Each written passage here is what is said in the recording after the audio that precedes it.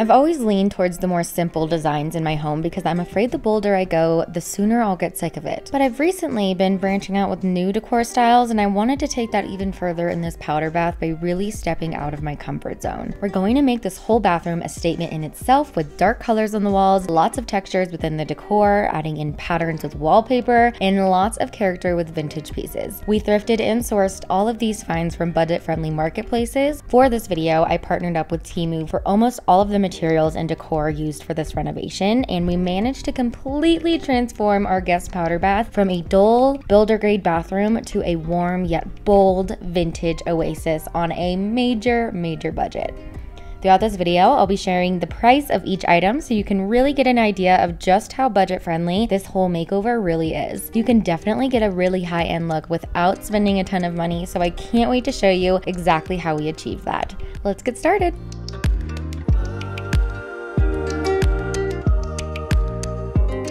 Here's what our builder grade bathroom is looking like right now. This is the bathroom on our main level, and although it's very small, it's the only bathroom on this level, so guests are always using it. This bathroom is very dull, and we have not touched this space since we moved in, so it's long overdue for a renovation. Our goal is to make this bathroom very inviting and cozy. I want to go for a more vintage feel and really add in some character to this space. I want it to look bold yet charming at the same time, quite the opposite of what it is now.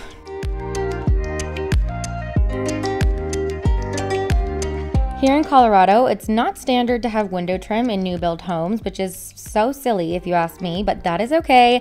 My husband Nick and I have started putting window trim on every window in our house as we go around and renovate each room. So the first thing we're doing is starting with that. I actually have a whole video going in depth on how we easily DIY'd our window trim, so I will leave that here if you want a full tutorial, but I'll fly right through this part because we have a lot more to do in here.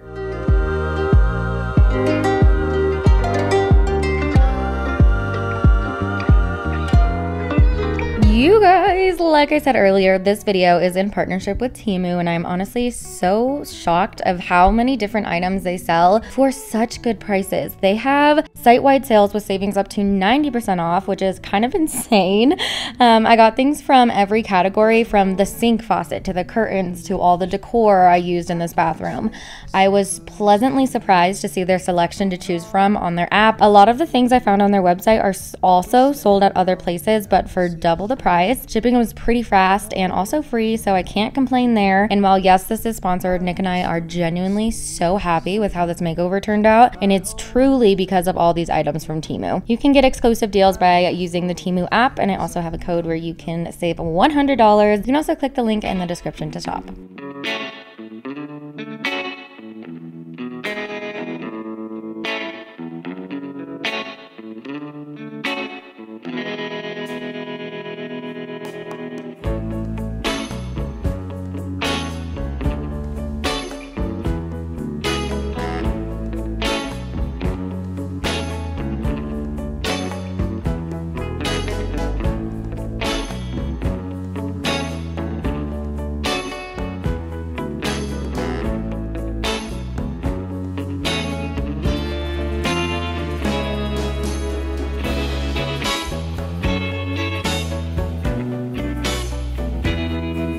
I really want the walls to feel dark and moody. I have been really into the dark taupey brown color, and I think that it's a great color to use to make a statement while also remaining neutral, so it's not too overwhelming and it's not something that I'll get sick of over time. This part was the investment of the bathroom for sure. I used a gallon of authentic Venetian plaster on 3 of the bathroom walls, and I am so glad I actually spent more on the real stuff because it really makes a difference in the whole bathroom in the end.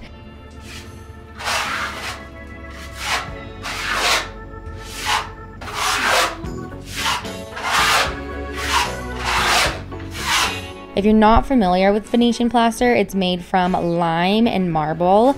It's thicker than paint, almost like a mud consistency. I mixed mine with a tad bit of water. It doesn't say that you're supposed to do that, but I did just because I felt like I needed to, and to get even more mix out of it. It also helps with mixing everything together. You want to make sure that you really mix it up well. I'm using a trowel to spread this on the walls, and you want to just spread it out using different X motions, and I just spread it until there's nothing left to spread. basically as far out as I can on each little part. And then I repeated that process until the entire wall was covered. It definitely looks way darker now than it will be when it dries, so don't let that scare you. Mine also had a green tint to it when it was wet, and that worried me a bit, but it dried to the most perfect brown color.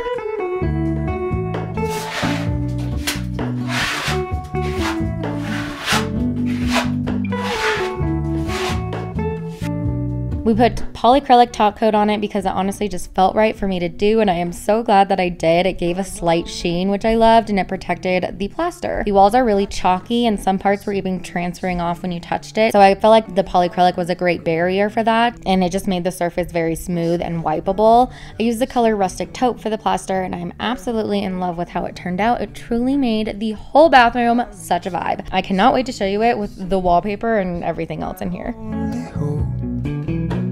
Time to replace this pedestal sink with literally anything other than this. We got this antique wash station secondhand for free, and we wanted to make some slight changes just because it was feeling a little orange. To take away any brassiness, Nick used the oven cleaner trick. We've done this many times with wood furniture, and I love the natural result that it gives. You basically just spray the oven cleaner on it, let it sit for 20 minutes, and then scrub with some dish soap and water. Then you wash away all of the excess with a hose. Poor Nick didn't get the whole hose memo, so he wiped it all up, which takes way too long. Definitely don't do that. But you can see the oven cleaner essentially strips away all the stain to restore the wood back to its natural state. Show me where the ending goes. Honestly don't. Nick took the vanity back in to measure where we need to cut for the plumbing, and we're gonna add in a vessel sink and a gold faucet, but I'll show you those a little bit later on.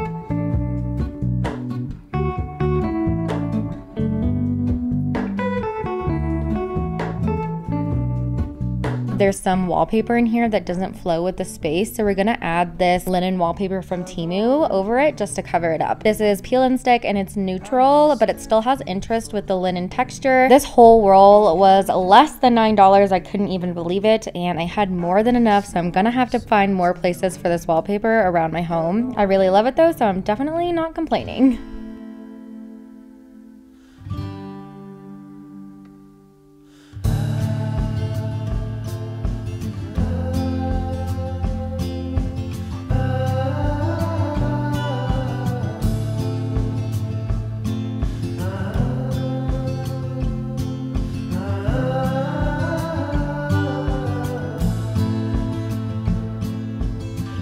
Nick's putting that same polyacrylic top coat on the vanity so we can protect it from any water or mold forming from the sink. We always use water-based top coat because it turns a lot less yellow than oil-based.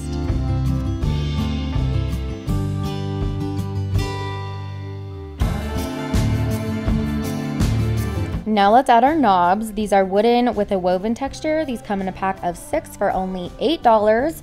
I love the texture these guys add to the vanity as well. This really just gives this vanity the perfect finishing touch.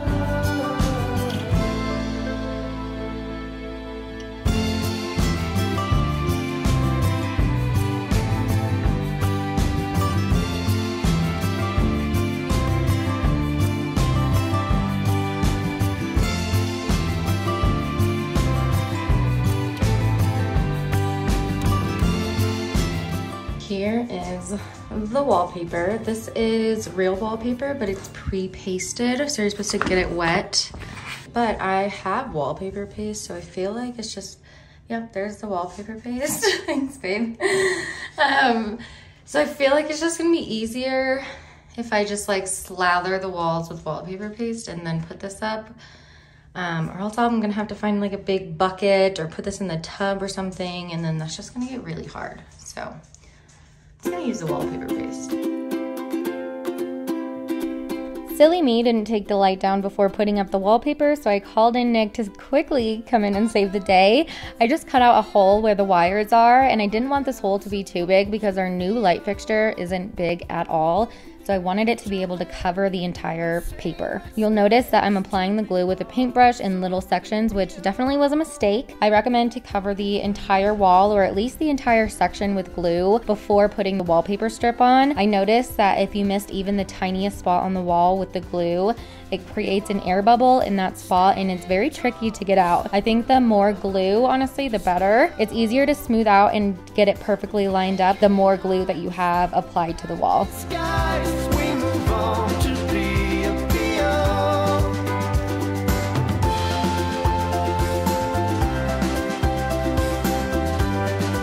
The box cutter I'm using is also not sharp enough, so I brought some of the damp paper with it when I was trying to cut the excess off. So just make sure you have a really sharp cutter when taking off the extra paper, just to avoid that and to get a super clean cut.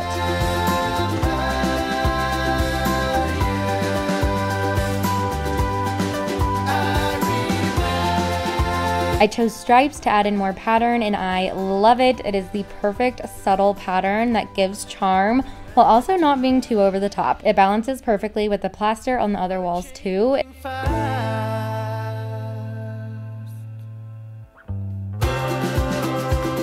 Next, changing out the Build-A-Grade light fixture for this one. This has scalloped edges, which I have been loving this year, and gives a nice contrast with the stripes. The shade is a milky glass, so it's not totally clear, but it's also not a white solid. I love it, especially when it's on and the lights reflect off of the stripes. It is just so cute.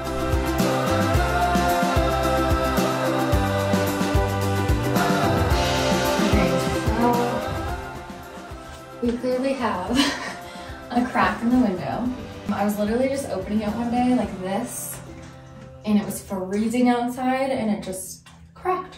We are not gonna fix it right now because we just don't have time for that. So as a temporary solution, I got these from Temu and I'm gonna cover the window with them. They're like these window covers and they're really good for privacy too. And whenever people use this bathroom, they're always saying like, I feel like the neighbors can see me use the bathroom. So we needed something for privacy anyways. So we have this kind of striped pattern one, and then this one is supposed to be a rainbow one, and I think this should just work for now until we end up getting this window fixed. But this will just kind of keep it covered, and it's a temporary solution.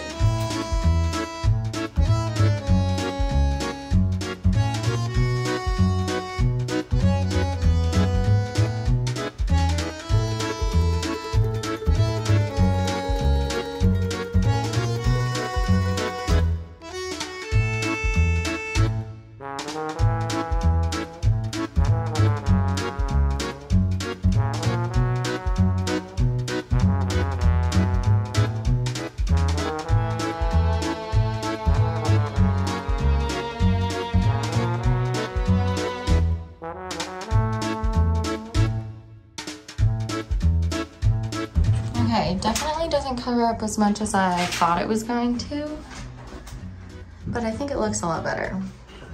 You can't see it as much, but I think I still will put a cafe curtain up. Yeah, let's do that. It is cute, but it's just so dark. I'm gonna try a different one. Thanks, babe. Yeah.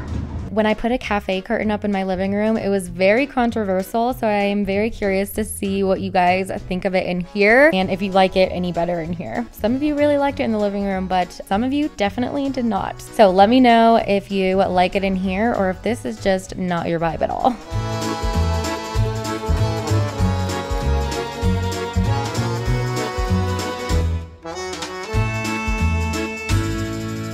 That one's cute. That one's better in here. Do we like this? It looks cute. It's simple. Well, should I cut these tassels off? No, the tassels are what make it look cute. Wait, really? Yes. It goes with the whole scheme. What's the scheme? It's like old school Victorian. Totally. I kind of like the tassels.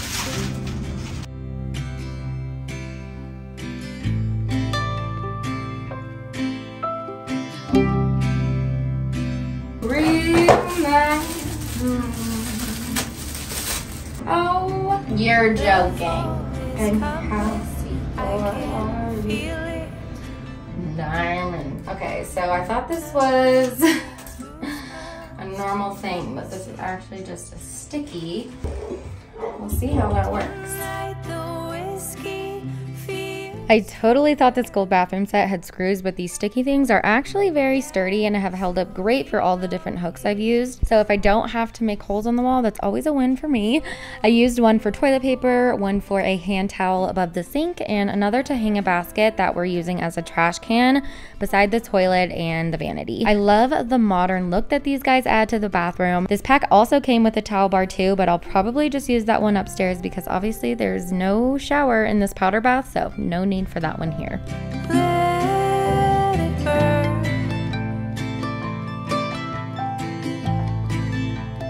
Let it burn.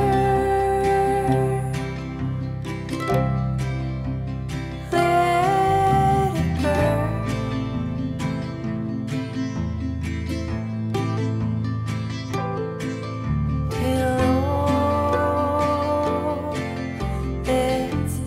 I also got the set of 4 canvas prints from Temu for only $6. These prints are so pretty and they're vintage and they come on canvas paper. I was super impressed with the quality of these for the price. I was planning on doing a gallery wall with all these prints in here, but after doing the plaster, I almost just didn't want to cover too much of it up. There's just so much little detail on the wall that I wanted exposed, and since the texture is so thick, I don't think we needed decor on every single wall.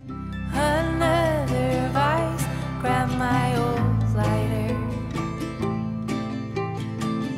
This cigar helps me slow down. Thinking back to all I loved and lost. I left the wall to the left blank, and on the back wall I put a tiny shelf that I thrifted a long time ago. I also oven cleaned this guy a while back and the color turned out amazing for this wood piece. Honestly, this little shelf kind of inspired this whole makeover, and I just think it is so cute, and the tiny size of it just fits great in this tiny little bathroom. I'm hanging one of these canvas prints above the little shelf. Let it burn.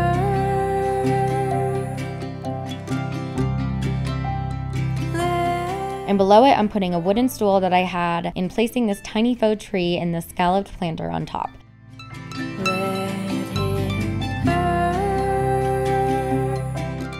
I love this tree, but I do think it was making the space feel a bit too cluttered just because this space is so small. So I opted to change it out with this vintage vase and flower bunch instead, and it just fit the vibe in the room so much better, and it was just so much more functional for the space.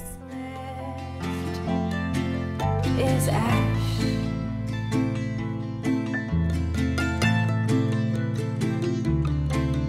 Till all that's left is ash. I put these 2 seagrass woven baskets on top of the toilet for additional storage for extra toilet paper or any other bathroom products.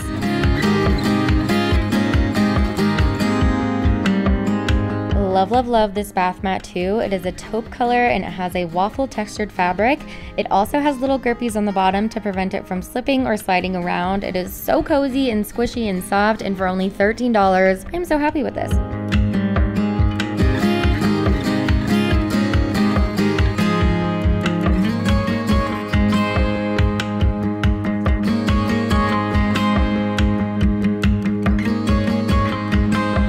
I'm adding this potted dandelion plant in this apricot color to this little shelf, and also adding a little fluted candle in a milk white glass to coordinate with the scones. I also put this grid pattern tea towel and hung it on the hooks to add some additional texture over here on this wall.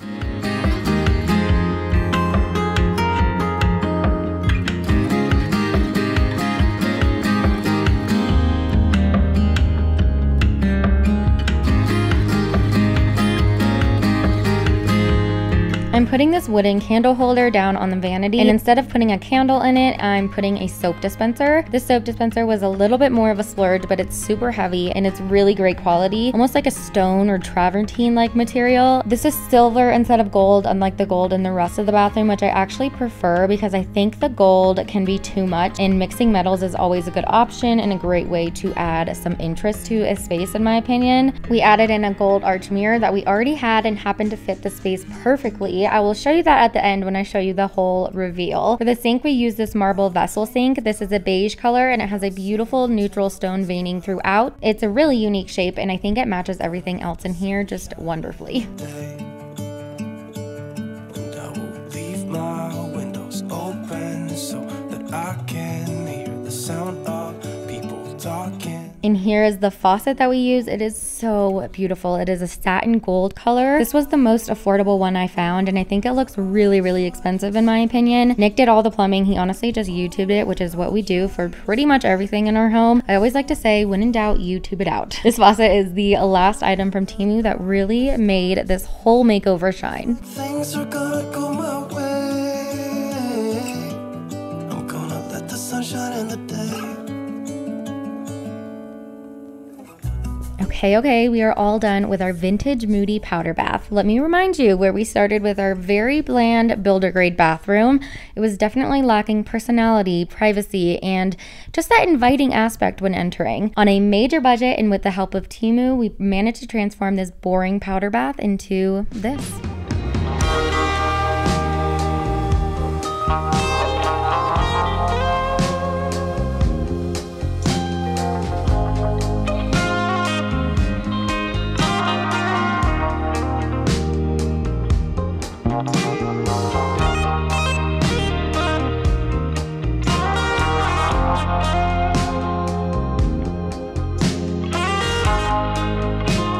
Please consider subscribing if you're new. I'm always posting new, affordable, and doable home makeovers like this. Leave a comment and let me know what you thought of this bold bathroom. I definitely stepped out of my comfort zone for this one and I don't regret it at all. Thanks again to Temu for sponsoring today's video. Don't forget to check them out, you guys. They really do have such good things on there for such great prices. I will have everything that I used for this makeover linked down below, as well as a discount code where you can get $100 off, and you can also get a free gift if you download the app. Please give this video a thumbs up if you like the way our powder bath turned out. We will see you in a few days in a new video. Bye guys.